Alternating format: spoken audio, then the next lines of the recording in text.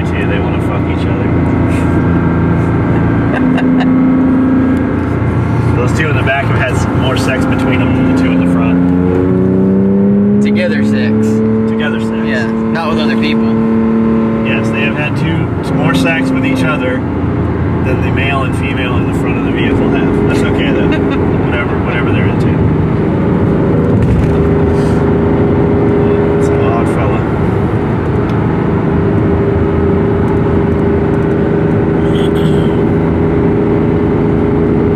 So what's up? Kind of tired. I don't know why. I fucking wake up at 5:30 wide awake. Fucked up. I get up at 5:30 to pee, go back to sleep till 6:30, and then at 6:30 I'm fucking tired. I should just get up at 5:30. Yeah, if I lay back down, I'm fucked. Yeah. No, that's what, yeah. Like I have more energy, but I'll lay down so that, you know, it doesn't wake Amanda up. Really, I need to get up and use that time. Especially while I have a lot of energy, you know. Yeah, you can go like jog around your neighborhood. So we're gonna do some upper body today and then do some cardio afterwards. Yeah. Because we've implemented a good portion, especially, I mean, John has done cardio in the past, but not probably as much as he has been doing lately. But that's because John's going to do the Tough Mudder with us in May. No, I'm not. John will pay for the Tough Mudder for you in May. He'll pay for his entry, because I'm already entered, and so is my fiance. Some people from the shop, they're going to enter, and it's see, that's why none of us know what the fuck her name is. You don't ever use it. You call her your fiance all the time. She has a fucking name. What is it? Mindy? My fiance? Valerie? Are we talking about my fiance? I don't fucking have one. So who are we talking about? Mallory. From here on out, she will be referred to as Mallory when you speak of her. Or my fiance. No. That won't happen anymore. Okay, I'll always call her Mallory if you'll lead the pack whenever we do the Tough Mudder. Oh.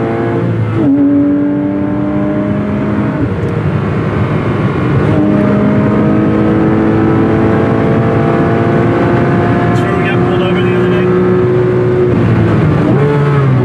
Missed that shift.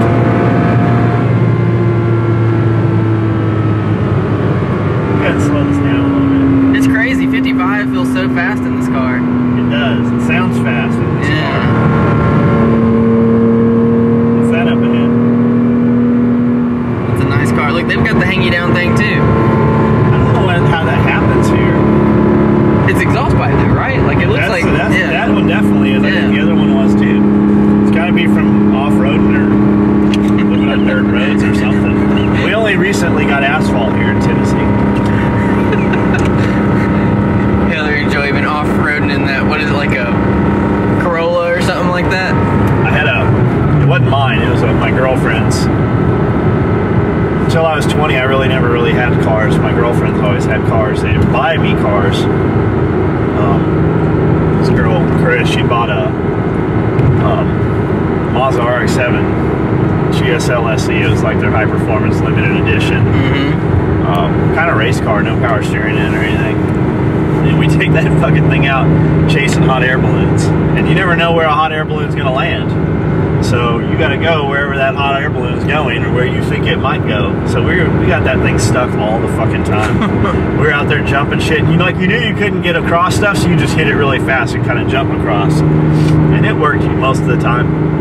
Then I had another ex had bought a Ford Mustang, a 5.0 91 white convertible when Vanilla Ice had come out. And I wanted a black one. It was like the box version, right? Yeah. I know what you're talking about, yeah. And the GT. And I had a white convertible.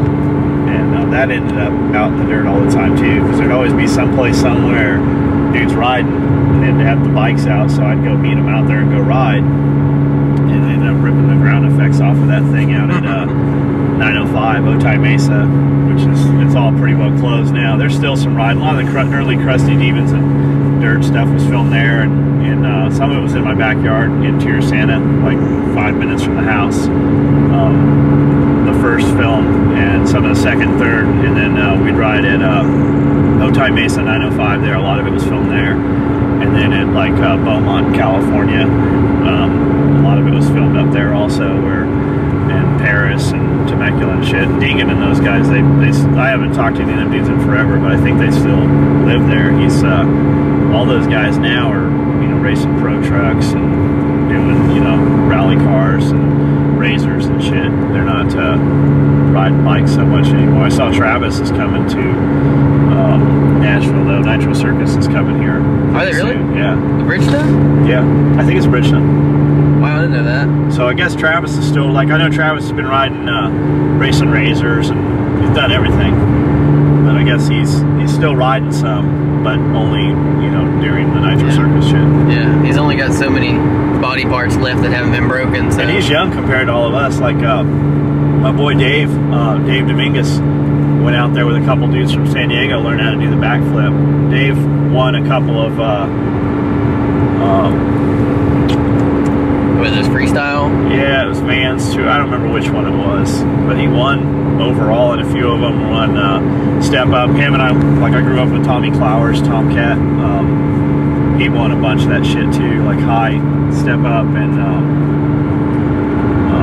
overall points for the show and stuff like that. But they'd always get, you know, hurt or broken in between there. Here comes some fucking diesel blowing black smoke out here. He's trying. He's fucking leaving oil all over the road. Come on, dipshit. If that was Hicks, James would be, yeah, he'd mash it out. James's truck will do 130. So, we grew up riding with those dudes and got to see all that shit before there ever was any freestyle. Before they were wearing like snowboard shit back then. But by the time I got into it, I was too old for any of that shit. So, we had all the bikes, went and did a bunch of that shit, started another company, J-Dub Industries, doing clothing. Put like 10 grand into it, doing t-shirts, hats, stickers, shit like that, going to the desert and stuff and passing that shit out, putting stickers on bathroom walls and shit. And within a couple months, we turned it into 40 grand. So it just shows you, like, if you do business, it doesn't really matter what you do.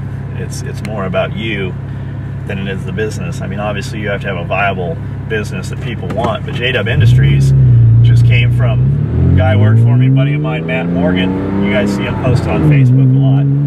He just always called me JW, which turned into J-Dub, and then turned into J-Dub Industries. I was buying motorcycles and gear and trailers and shit, trucks to pull them, and the accountant back then said, hey man, you need to start another business to be able to write this shit off. We can't write all this off as advertising. And that's where J-Dub Industries came from. And all it was hats, t-shirts. We had a little forum, and we'd go out and ride, and we'd show up with a bunch of black trucks and black trailers and black bikes, and everybody wanted to hang out just because there was cool shit there. And they started talking about it, putting stickers up, and within a few weeks we started seeing J-Dub Industries stickers all over the backs of stop signs and police cars and all kinds of shit around Carlsbad and Del Mar, Temecula, all those areas. And that's it. That's all I got over here at the gym.